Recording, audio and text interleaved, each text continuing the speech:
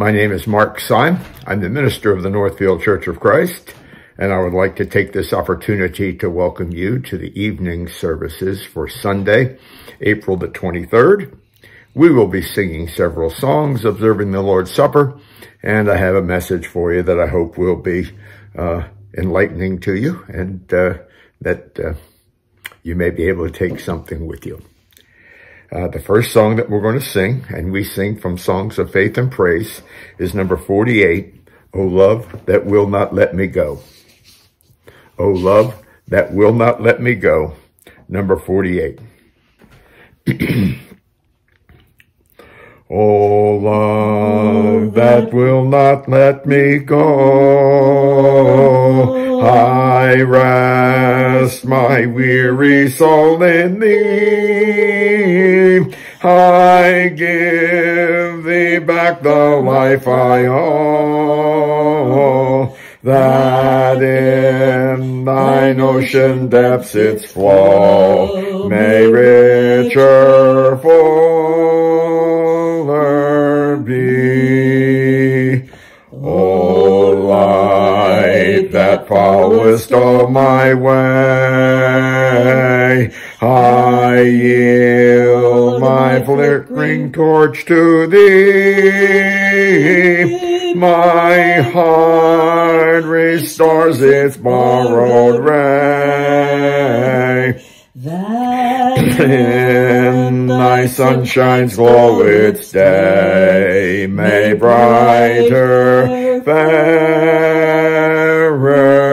be. O joy that seekest me through pain, I cannot close my heart to thee. I trace the rainbow through the rain, and feel the promise is not vain, that morn shall tearless be. O cross that liftest up my head, I dare not ask to hide from thee. I lay in dust life's glory dead, and from the ground their blossoms red, life that shall endless be. The next song is number 71. Number 71, As the Deer. 71, As the Deer.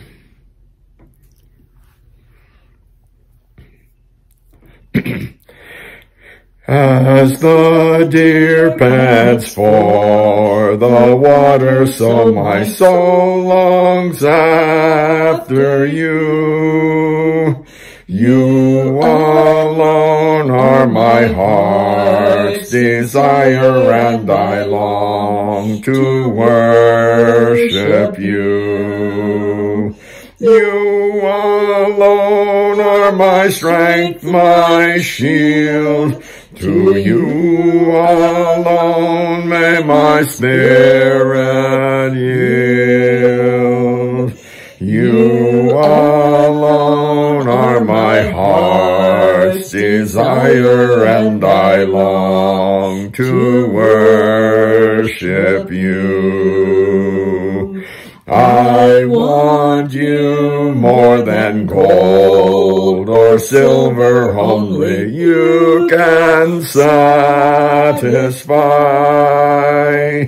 You alone are the real joy giver and the apple of my eye. You alone are my strength, my shield. To you alone may my spirit yield. You alone are my heart's desire, and I long to worship you. The song before the Lord's Supper is number 335, in memory of the Savior's love. 335, in memory of the Savior's love.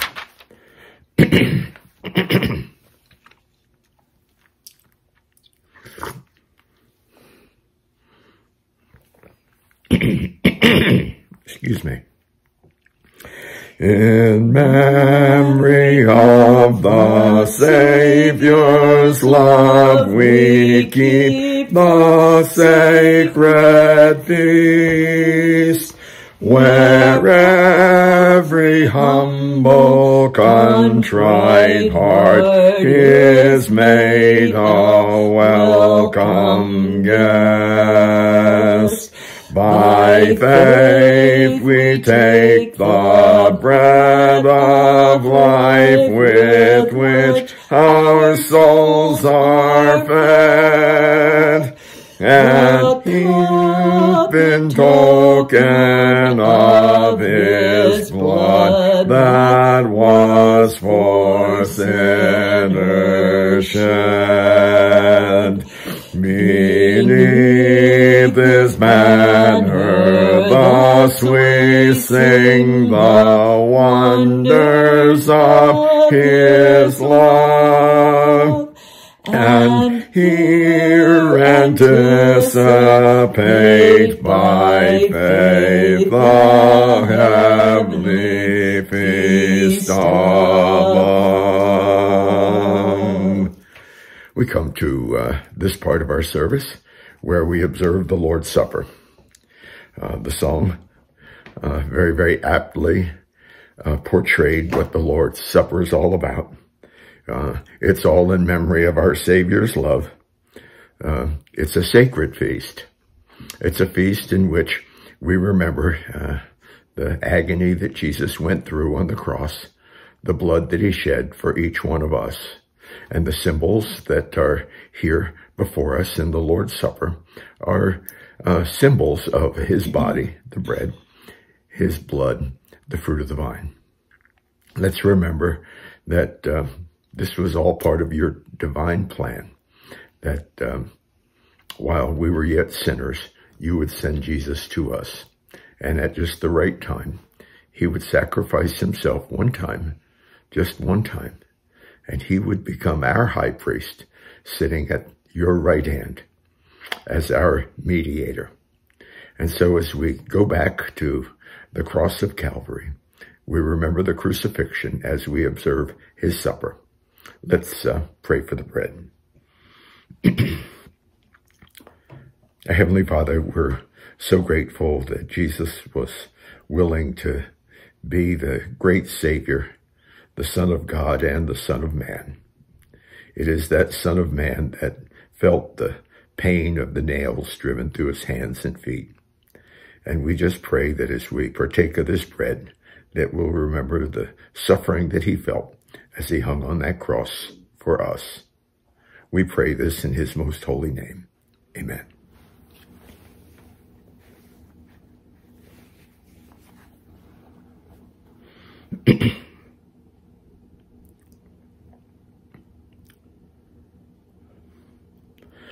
The second line of the second verse of this song says, the cup in token of his blood that was for sinners shed.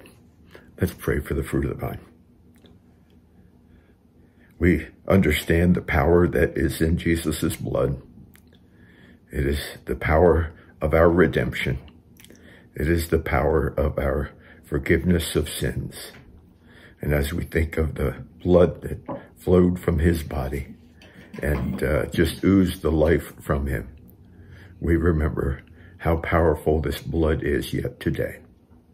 We just pray for this fruit of the vine. And we pray for the forgiveness of our sins through that blood. It's in his name we pray. Amen.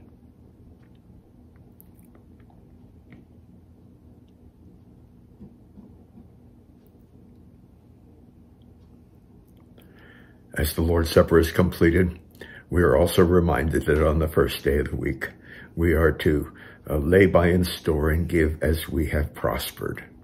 Give as we have prospered. It's very, very important when we think of our giving to think of how prosperous we are, to think of the things that we have that all come from the Lord. And so as we give, let's just remember that indeed every good and perfect gift is from above, and all that we have is yours. Help us to remember that as we give. Let's pray. Our dear Heavenly Father, we just thank you for the opportunity you have given to us to just lay by in store, to take what we have prospered and give it back to you. We just understand that in order for your church to operate the way it should, that these monies will be used both to save the lost and to help those that are in need. We just pray that you would bless us in our giving, understanding that the scriptures tell us that the Lord loves a cheerful giver. We pray this in his most holy name. Amen. And the last song that we'll sing is number 148. 148, I Keep Falling in Love with Him. Lively song, so get ready. Get your tapping shoes on. 148, I keep falling in love with him. I keep falling in love with him over and over and over and over again. I keep falling in love with him over and over and over and over again. He gets sweeter and sweeter as the days go by. Oh, what a love between my Lord and I keep falling in love with him over and over and over and over again. He keeps blessing me over and over and over and over and over again. He keeps blessing me over and over and over and over and over again. He gets sweeter and sweeter as the days go by. Oh, what a love between my Lord and I keep falling in love with him over and over and over and over again. He keeps cleansing me over and over and over and over and over again. He keeps cleansing me over and over and over and over and over again. He gets sweeter and sweeter as the days go by. Oh, what a love between my Lord and I keep falling in love with him over and over and over and over again. I hope you've enjoyed the song service as much as I did. As most of you know, I love to sing. So it was great singing praises to the Lord. And we sing praises to the Lord because indeed the Lord is worthy of that praise. If you were there this morning, you heard that the title of my lesson for the evening is Unconditional Reverence. And I am going to take you back to the days of King Nebuchadnezzar in the Old Testament. And we are going to look in the book of Daniel. All right, we're going to look in the book of Daniel. Daniel chapter 3, verses 16 to 18. And I must throw a little background here. At this point in time, Daniel has been promoted, and he's almost second in command to King Nebuchadnezzar. And Daniel made a request. He requested of Nebuchadnezzar that 3 young men, Shadrach, Meshach, and Abednego, be promoted over the province of Babylon. And so this was while Daniel was in the king's court. With that, Nebuchadnezzar had a huge golden image of himself made. It was 60 cubits by 6 cubits, and he set it up on the plain of Dura in the province of Babylon. And he sent word to assemble all the satraps and all the prefects and the judges and whatnot. And then the satraps, seeing that maybe their favor with Nebuchadnezzar was waning, said that, you know what? You are such a great king, and that image of you is so wonderful and great. We think that at the sound of the horn and the flute and the lyre and the bagpipe and all music, that wherever people are, they ought to bow down and worship the golden image that Nebuchadnezzar the king has set up. Unfortunately, Nebuchadnezzar listened to that bad advice, and word came back to him that these 3 men, Shadrach, Meshach, and Abednego, at the sound of the music, did not bow down to worship him. The satraps were glad to bring this news to Nebuchadnezzar. They had said, but whoever does not fall down and worship you shall be cast in the midst of a furnace of blazing fire. And they said, oh, by the way, those 3 guys that Daniel appointed, Shadrach, Meshach, and Abednego, the music went off and they did not bow down. And so they had influenced Nebuchadnezzar so much that he literally flew into a rage. And he heated this furnace very, very, very, very hot. And he called Shadrach, Meshach, and Abednego before him, kind of asking, okay, you had your chance. Why didn't you bow down to the image that was set up? Here are the words of Shadrach, Meshach, and Abednego, upon which our lesson is based this evening. Shadrach, Meshach, and Abednego replied to the king, O Nebuchadnezzar, we do not need to give you an answer concerning this matter. If it be so, our God whom we serve is able to deliver us from the furnace of blazing fire, and he will deliver us out of your hand, O king. And then verse 18, and here is the total reverence that these 3 young men had. But even if he does not, let it be known to you, O king, that we are not going to serve your gods or worship the golden image you have set up. All right. Reverence to God. Unconditional reverence to God. We should revere God for one important reason. He is God. Not merely for what he does that may benefit us personally. It is right to worship God because God is God, period, exclamation point. We didn't create God. God created us. God made that very, very clear to Job when Job started to complain to him. And there are a couple of chapters that God just flat out let it be known that, Job, you didn't set any of this up. You didn't set the planets in their turn. You didn't set the sun and the moon. You didn't lift the mountains. You didn't divide the waters from the dry land. I did that. God has created us, and there need be no other consideration. Whatever serves God's wise purposes That should be our desire.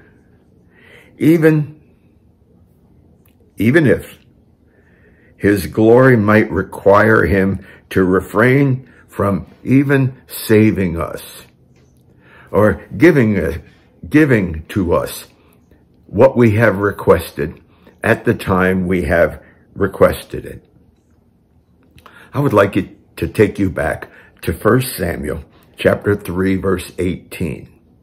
And this is at the calling of young Samuel, that God has called Samuel to be one of his prophets. It says, so Samuel told him everything and hid nothing from him. And here's what Samuel said. Never forget these words. It is the Lord. Let him do what seems good to him. Do you see that wisdom? Whatever God does, that is right, because God is God and we are not. When we go into ShopRite or any of the local stores that we may shop in, the prices are stamped on each individual item. Now, we may have coupons and we may redeem those and get money off, but we don't get to go up to the cash register, to the cashiers, and haggle over the prices. We can't say, oh, the price for that, for those pork chops, or the price for those frozen peas was way too high. I only want to pay this much. But for a long time in the world, haggling over prices was pretty normal. And in some cases it is. If you buy something from someone personally, for example, if you go online when you're looking for something and you find it, and then you call the person who's selling the item and they have a price that they want for it. If we think that the price may be a little too high, we may bargain with them. And sometimes that bargaining works. And sometimes we come to a happy medium. Well, let me say this to you. There's no bargaining with God. The price is stamped on it already. We can't go up and say, I don't like this price. We can't bargain with God. It's a sad truth that with many, it amounts to a subtle form of trying to bargain with God. If you do this for me, I'll do that for you. It's kind of like that old saying, there are no atheists in foxholes. You know, I don't know much about war, but I have heard stories of men in foxholes seemingly, with the enemy all around them saying, God, if you save me, I will, who knows what. What are you doing? You're kind of bargaining with God. We'll agree to do this or that as long as you make it worth our while. I'll come to all of your worship services, God. If you give me that job that I've been trying to get, or for a young person, I'll come to worship services and sing your praises. If as a man, if you soften up that young lady that I would like to go out with, God, I'll do what you want. If you give me a raise at my job. All sometimes we think of in terms of obedience is contingent upon some sort of payoff. If not in the short term, at least in the long term. And if God doesn't do as we wish, then we're almost tempted to complain. What good is God? And we have all of those detractors out there. A hurricane comes along and destroys property. Perhaps even lives are lost. And there are those detractors that say, if God was such a nifty God, why did he let all of that happen? Can we see how much of a utilitarian approach to God this is?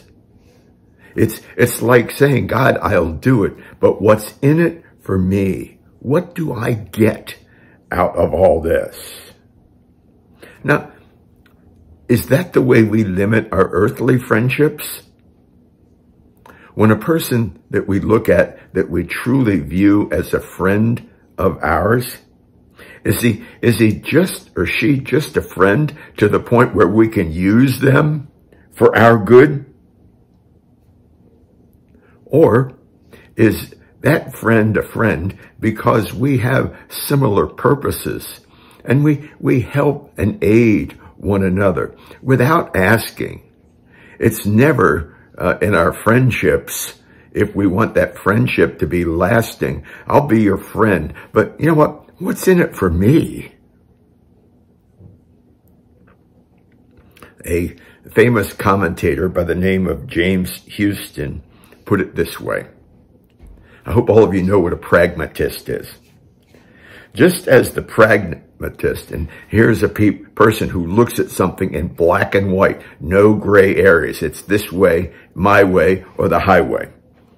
Just as the pragmatist has no friends because he simply uses people, so are pragmatic Christians.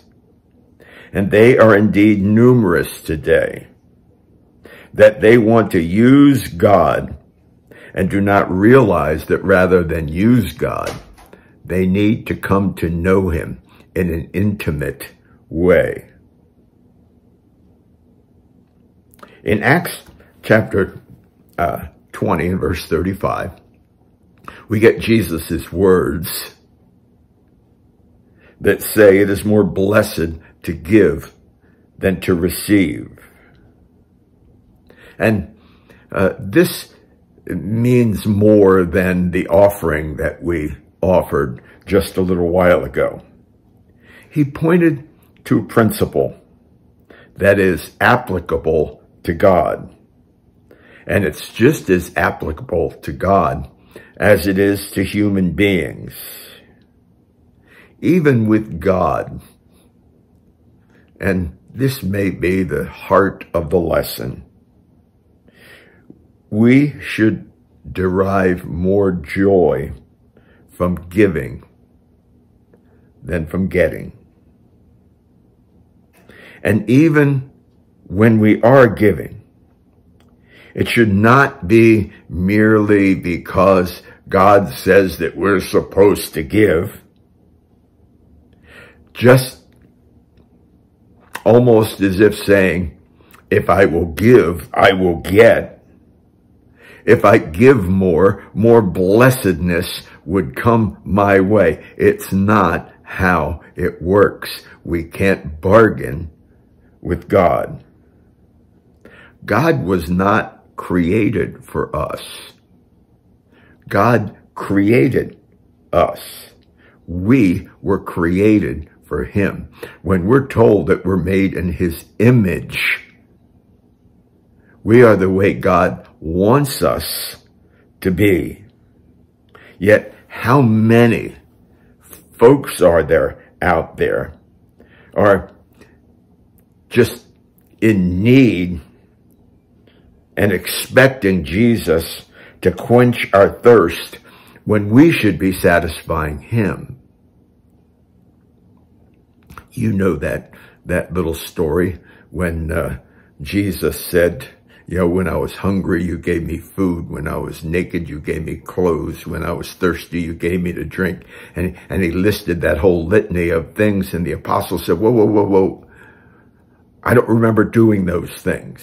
And Jesus turned it around on them. He says, as much as you do it for these people, you do it for me. There's the blessedness of giving that we do for other people. We should be literally pouring our lives out as human beings, not drawing on him to satisfy us. We should always be in the business of satisfying the Lord. It's what doing the will of God means. It means being found satisfying in the eyes of God. Oswald Chambers put it this way: to seek God truly, we must desire simply and purely to fill his heart with gladness. I believe we fill the Lord's heart with gladness when we do his will. Like Shadrach, Meshach, and Abednego. We can't do that. We can't serve other gods. We can't bow down to a golden image. You know what? The Lord is going to protect us. And they even went to the extent that even if he doesn't protect us from the fire, he is still the one true and living God, not that golden image. No bargaining here. Shadrach, Meshach, and Abednego couldn't read the future. They didn't know exactly what was going to happen. But they knew this: they would have complete and utter and unconditional reverence to the Lord. Do we have that same reverence today? Well, you know what? I don't believe that we can have that complete reverence until we become children of God. We become children of God by obeying him into salvation. We do that by accepting and understanding that Jesus Christ is indeed the Son of the living God. That we're sorry for the way that we have lived and want to repent of our former lives and the former deeds that we did. And finally, to be baptized for the remission of your sins. That is our invitation this evening. If you need to come to the Lord, we pray that you will. Just get in touch and we will be at your beck and call. Let's close with a prayer. Heavenly Father, help us to realize what a great God you are. Help us to realize that, as Jesus said, I came to serve, not to be served. Help us to be your humble servants. In being your humble servants, we show that unconditional reverence to you. Not what's in it for me, but rather, how can I please you, my God? Bless us in this as we think about it this evening. As we put our heads on the pillows, help us to remember that you are indeed our God. And everything that we do in our lives, we should do. All of our actions and words and deeds should be those that point to pleasing you, our God. Be with us this evening. Be with us through our lives. Help us to look forward to the next time that we meet together. We pray this in his most holy name. Amen. Please be safe, and may God bless you all.